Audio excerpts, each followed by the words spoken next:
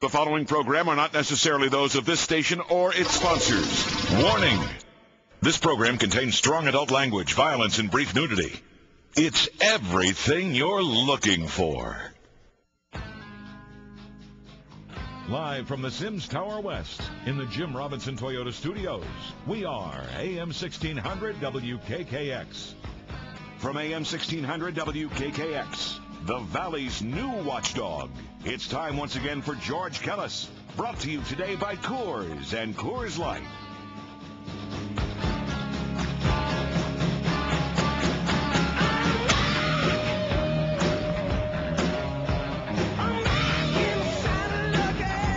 And we welcome you to this Monday, September the 29th, 2008 edition of George Kellas, brought to you by Coors Light. George, along with Todd Jeffers, Dougie Boyd, and Ewan's headline on the Fox News website. Now what?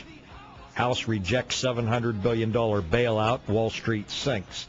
The market down as far as 705 points today.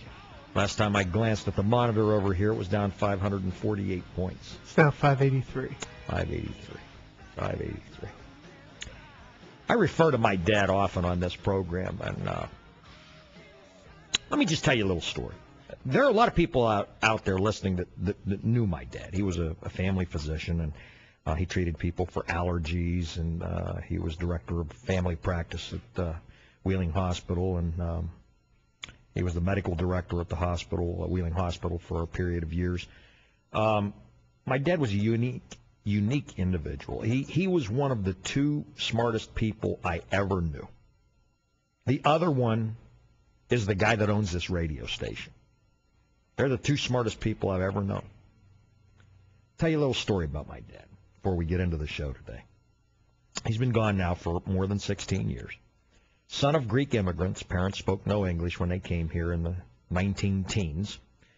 He was born here in 1917, just after they had come here.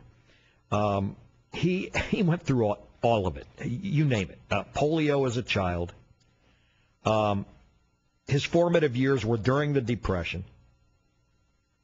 He was called to service in World War II, at which time he was stricken with a physically crippling disease during a service, which meant that he had to walk with a cane for the rest of his life.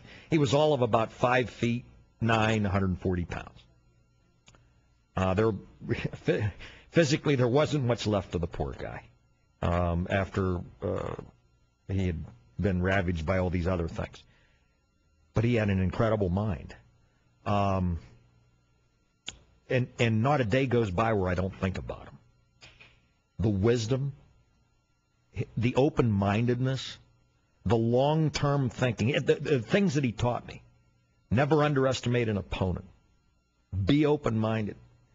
Never think short-term about anything. Never put all your eggs in one basket is one of his favorite slogans. So there he was, and I'll never forget 4 or 5 different times him telling me, George, I was 12 years old when the market crashed. Don't think for a minute that you won't see this happen at some point in your life. And, I never forgot what he said, but certainly never thought I'd ever see the day where we'd be facing any such short calamity in my lifetime anyway. Well, here we are today. I don't know where we're headed. I don't know where we go from here. But I can just hear his words continue to echo in my head. I know you'll find this part of the story interesting. Again, son of Greek immigrants, they didn't have any money. So he graduated from high school when he was 15. They moved him up a year. At some point, he skipped a grade. Then he went to West Virginia University, and he didn't have enough money to go to school for 4 years. So, he literally worked in pool halls, cleaning up the joint, and worked hours, long hours into the night, so he could finish his undergrad in 3 years. So now he's 18 years old when most of us are finishing high school. He's got a degree, and he gets accepted to University of Pennsylvania Medical School. And he graduates from there at the top of his class at the age of 22. He was thought to be, at the time, the youngest graduate of an American medical school in United States history. That would have been in 1939. Now, since then, you've got these child prodigies that skip a whole bunch of grades and go on to college when they're 12 or 13. Well, you didn't have that in those days. So for somebody to have a medical degree at 22 is a pretty remarkable thing. Anyway, he was a pretty remarkable guy. Whatever good traits I have, I give he and my mom the credit for. Whatever bad traits I have, you just blame me, okay? Because I was raised by two wonderful parents. I'm sitting here today and I'm looking at this thing and I'm thinking to myself, is this like a surreal experience? It's like a bad dream. What are we going through here? Over the last week, they've fallen like dominoes one after another. Fannie Mae, Freddie Mac, AIG, Lehman Brothers, gone after 158 years off the face of the earth. Merrill Lynch, 1 foot over a cliff, 1 foot on a banana peel, gobbled up by Bank of America. Washington Mutual. Friday, the stocks of Washington Mutual lost 90% of their value. How much were they worth before Friday? Not much. Like $2. Okay, after they'd been worth 30 or 40 bucks within the last year.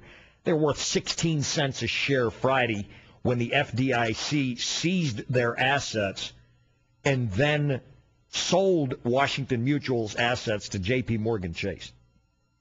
Even locally, we've seen Ameribank become one of more than a dozen banks now that have gone by the wayside this year and been taken over by Citizens Bank.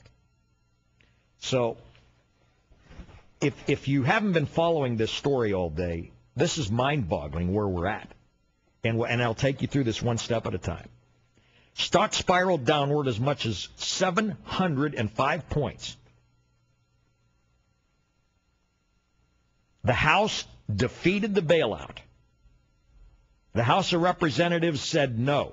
Originally, it was 226 to 207 against. Before the dust cleared, it was 228 to 205. Two members of the House of Representatives, I believe one Republican and one Democrat, who had originally hedged on whether they're going to vote one way or another on it, changed their votes in the end. First they said, okay, we'll vote for it, and then in the end they said, to hell with it, we're voting against it. Opponents said part of the reason for the opposition from Republicans was what they termed a partisan speech by House Speaker Nancy Pelosi. That's according to one GOP source. Quote, Pelosi's partisan speech has caused our members to go berserk and may cost us any remaining chance to pass the bill, the source said. Pelosi had said that Congress needed to pass the bill even though it was an outgrowth of the, quote, failed Bush economic policies of the last 8 years. Now, you know, you would think at a time of crisis like this that we could all just be Americans for a day. One time, that we could work together across the aisle to come to a consensus for the good of all Americans, for the common good of you, for the common good of all of our fellow citizens. No. Do you remember what I said Thursday? That we suffer from a sick mentality in this country? We do. We're sick. We're not a healthy society mentally. There's a sick mentality that has poisoned this country. Both sides hope bad things will happen to the nation so they can ascend to power. It's all about power. It's all about control. It's all about greed. It's all about polarization. It's sick. And we are undermining ourselves from within. So instead of politicizing this thing today, they couldn't get together, and somebody had to go shooting their mouths off and try to be a political opportunist. Now, I want to say this. First of all, I applaud the Republicans in the House of Representatives who said no to this damn thing. I applaud them. Here was the vote. And I'm going to explain why before this is all said and done. Because, you know, look, everybody talks to me about being consistent. We're not going to be a socialized country. We're going to go for free markets, free trade, free this, free everything. Fine and dandy, okay?